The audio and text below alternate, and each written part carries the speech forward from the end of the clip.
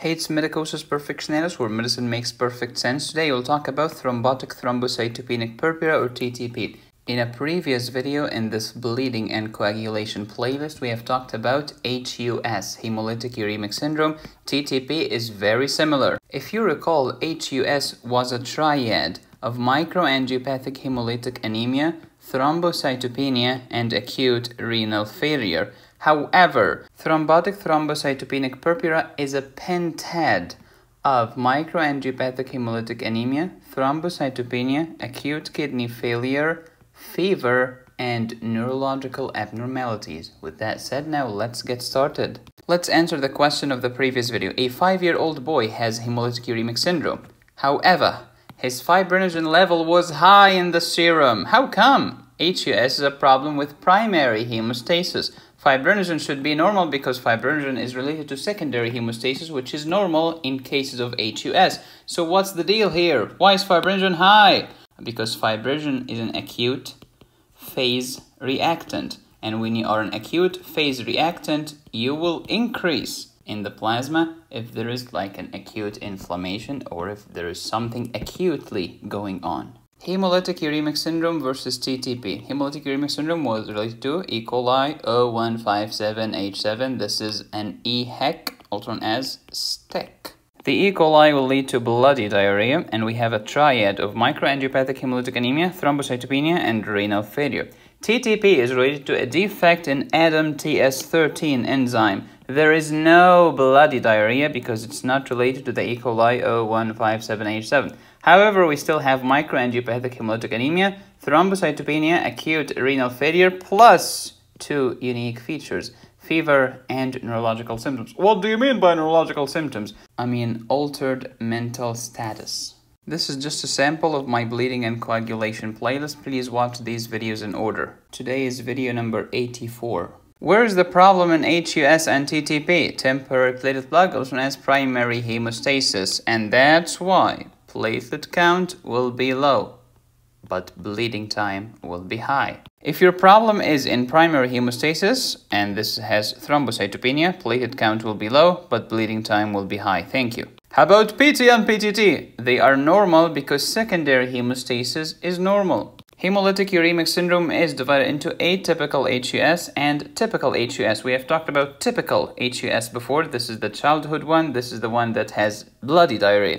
Atypical, we'll talk about it in the next video. Thrombotic thrombocytopenic purpura have inherited and acquired, not atypical and typical, inherited and acquired. Inherited is extremely rare. It's a rare autosomal recessive genetic disease where we have genetic deficiency of the ADAMTS13 gene. When you have no gene, you'll have no protein. So there is deficiency of the ADAMTS13 enzyme because an enzyme is a protein. Acquired TTP, this is commoner than inherited, like way more common.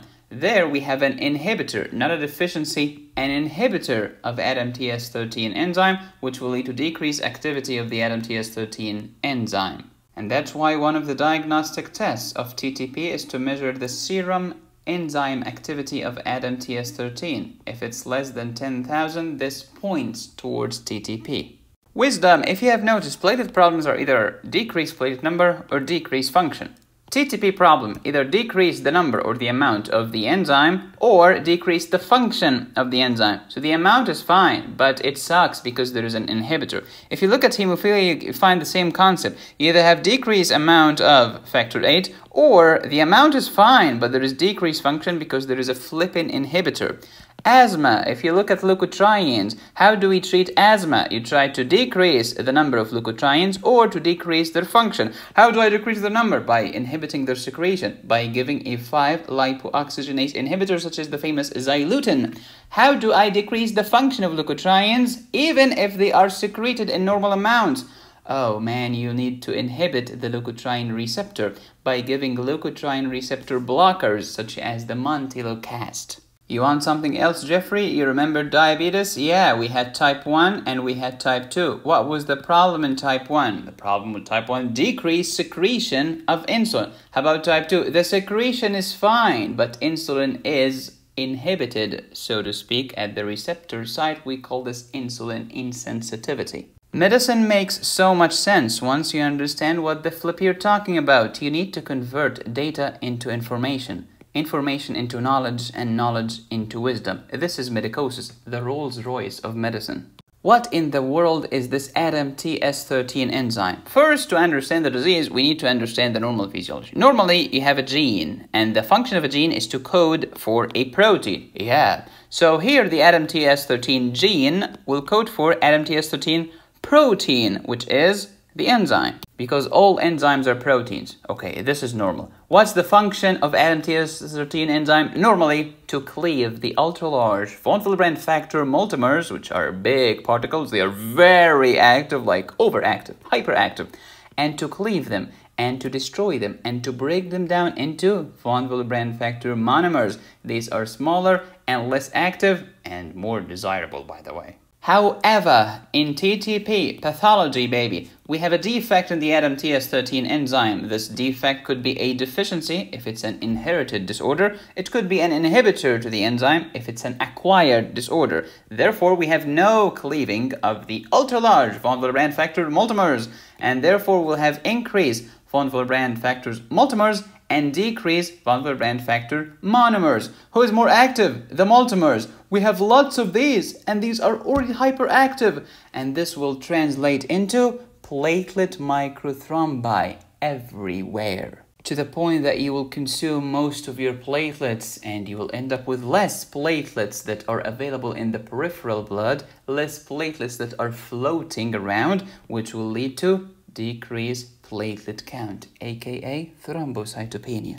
If you remember the von Willebrand factor, it was here. It was part of the platelet adhesion. Yeah, we need GP1b from the platelet and von Willebrand factor from the subendothelial collagen to adhere together. What if you have von Willebrand factor multimers and you have lots of them because there is no one available to degrade them because we have deficiency of the ADAMTS13? This will lead to persistence of big von Willebrand factor multimers, which will lead to increased platelet microthrombi because now the platelets are adhering everywhere, even without an injury. In TTP, we have a defect in the ADAMTS13 enzyme. There is no cleaving of the ultra-large von Willebrand factor multimers. We have lots of multimers, but very few monomers. These are more desirable, but now we don't have them. We have the less desirable hyperactive von Willebrand factor multimers. This will lead to increased platelet microthrombi formation. You look at these platelet microthrombi. So we have two types of TTP. The inherited, it's extremely rare. It's a genetic disease called Upshaw-Schulman syndrome. It's autosomal recessive, very rare. We have a deficiency, an actual freaking deficiency of the ADAMTS13 gene. It's on chromosome 9q34 in case you're wondering. What's 9? This is the 9th chromosome. What's q? The long arm of the 9th chromosome, segment number 34. This will lead to a deficiency of the ADAMTS13 enzyme. Acquired TTP, on the other hand, we have an inhibitor, so the secretion is fine. We have lots of ADAMTS13, it's there, but we have an inhibitor to it, rendering it useless, and therefore we have decreased activity of the ADAMTS13 enzyme. But wait a second, what is the nature of the actual inhibitor of the ADAMTS13? It's IgG antibodies against ADAMTS13.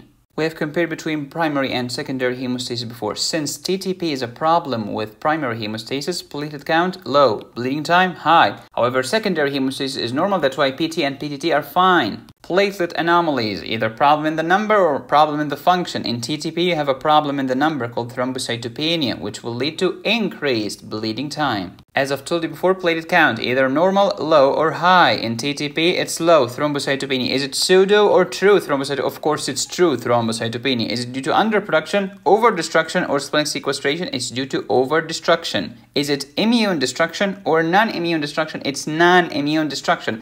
Therefore, what's going to happen to the Coombs test? It's going to be negative. Primary hemostasis disorders, all of them, by the way, have a prolonged bleeding time. We have quantitative, qualitative, and vascular disorders. Quantitative, decreased platelet number, thrombocytopenia, such as TTP. Thank you. TTP is a primary hemostasis defect. That's why we can have asymptomatic patients or we can have mucocutaneous bleeding. Many patients will be asymptomatic regarding the mucocutaneous bleeding. Some of them will have symptoms. Very few will have severe bleeding symptoms due to the primary hemostasis defect. Platelets are not the only blood products affected in TTP. Red blood cells are also affected. We have hemolytic anemia. Is it microcytic, normocytic, or macrocytic? It's normocytic, therefore the MCV is normal, 80 to 100 femtoliters. This is the normal MCV. Oh, actually, medicosis, it's 76 to 96. I don't care, nerd. Let's play this humongous game of classification. TTP, we have normocytic anemia. Is it hemolytic or non-hemolytic? Of course, it's hemolytic.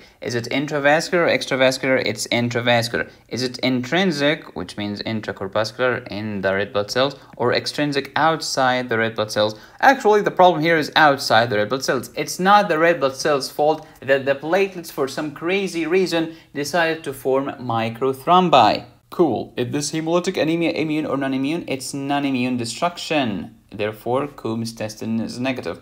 So how is direct Coombs test? It's negative. How about indirect Coombs test? It's also negative. It's non-immune, dude. It's non-immune.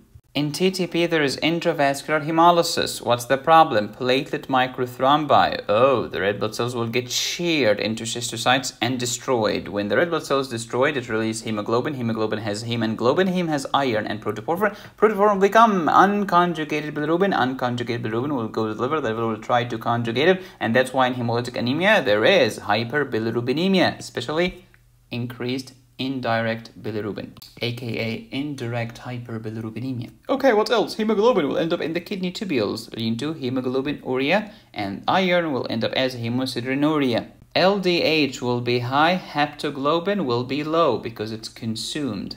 Same as the platelets. Why do we have thrombocytopenia in TTP? Because all of the platelets have been consumed in the stupid platelet microthrombus. And of course, when most of the platelets are busy hugging the vessel wall and you get some intravenous sample from the patient's vein, you will not find lots of platelets because all of them are hanging, hugging the wall. They will not show up in the sample.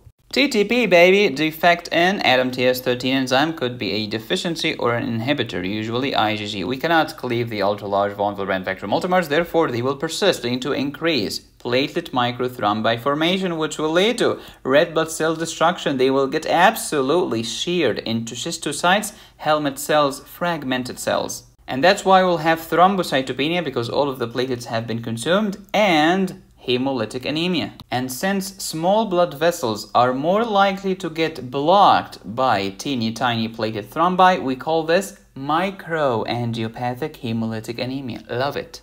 Ctp etiology defect in ADAMTS13 enzyme could be a deficiency. If it's inherited, could be an inhibitor. If it's acquired, epidemiology, young adults in their 30s. Most of the time, not all the time. Pathophysiology, there is no cleaving of the ultra-large von Willebrand factor multimers. This will lead to persistence of the ugly, nasty, large, huge von Willebrand factor multimers. This will lead to increased platelet microthrombi formation. Clinically speaking, if you have thrombocytopenia, this will lead to mucocutaneous or superficial bleeding, although this is rare, pallor and fatigue because of the anemia. It's microangiopathic hemolytic anemia. Fever was part of the pentad. Remember, we have 5 symptoms in TTP. We have microangiopathic hemolytic anemia, thrombocytopenia, acute renal failure, fever, and neurological abnormalities such as altered mental status. Uremic stigmata can happen because of the acute renal failure. Bloody diarrhea is rare. Now contrast that with hemolytic uremic syndrome. Bloody diarrhea was common. Diagnosis of TTP, platelet count low, it's called thrombocytopenia. Bleeding time is high because platelet count is low. Peripheral smear, you see schistocytes, helmet cells, fragmented cells.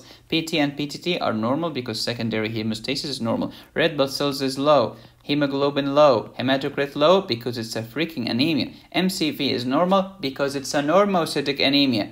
Bilirubin is high, LDH is high, haptoglobin is low because it's a hemolytic normocytic anemia. Coombs is negative because it's non-immune destruction of the red blood cells. BUN and creatinine could be high if we have acute renal failure. Temperature is high. We have low-grade fever. This is one of the pentad. We can measure ADAMTS13 enzyme activity. It's usually less than 10% of normal, which is absolutely pathetic. But please remember that TTP is a freaking emergency. Do not delay the treatment. Oh, I'll just wait for the ADAMTS13. It's gonna take like 3 days to come back. The patient will be toast by then. Shut up. If you suspect it, you treat it. How do I treat it? Plasmapheresis, baby. Plasma is plasma.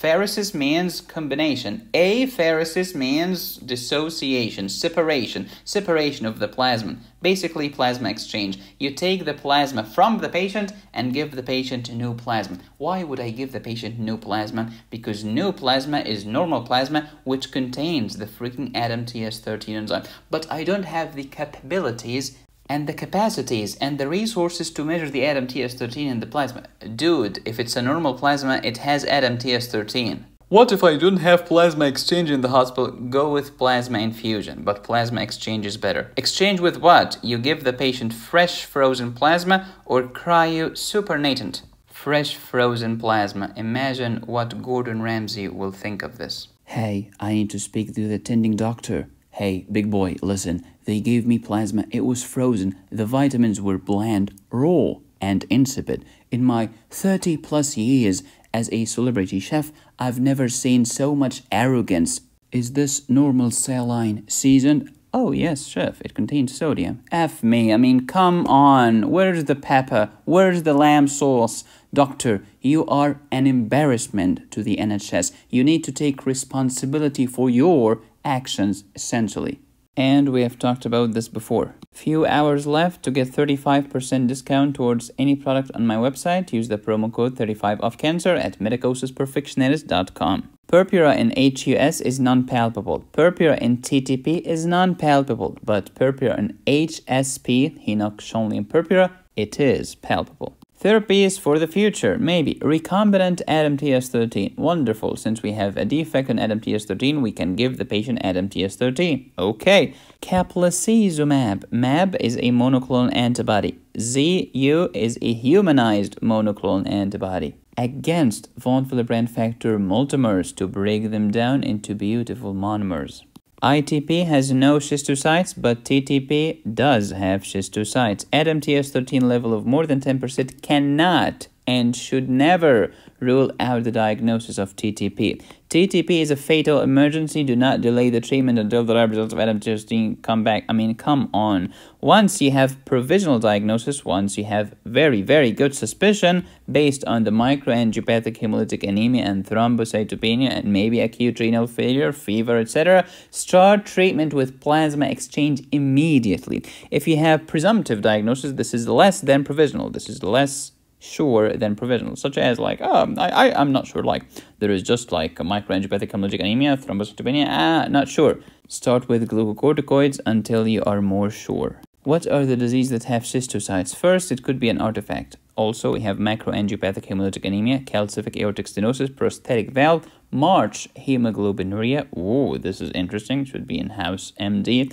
Microangiopathic hemolytic anemia such as DIC, TTP, HUS, help me, sepsis and malignancy, because they can lead to DIC. HUS was a triad of microangiopathic hemolytic anemia, thrombocytopenia, and acute renal failure. However, thrombotic thrombocytopenic purpura is a pentad, 5 things: microangiopathic hemolytic anemia, thrombocytopenia, acute renal failure, fever, and neurological symptoms, usually an altered mental status. Thrombotic thrombocytopenic purpura, here is the trombone. There is a problem with ADAMTS13. We have microthrombi, these are microtrombones. It's a pentad, 5 symptoms: microangiopathic hemolytic anemia, thrombocytopenia, renal failure, fever, beaver, and neurological symptoms. Treatment is plasmapheresis, here is the plasmaphery, corticosteroids, here is a quarter on steroids.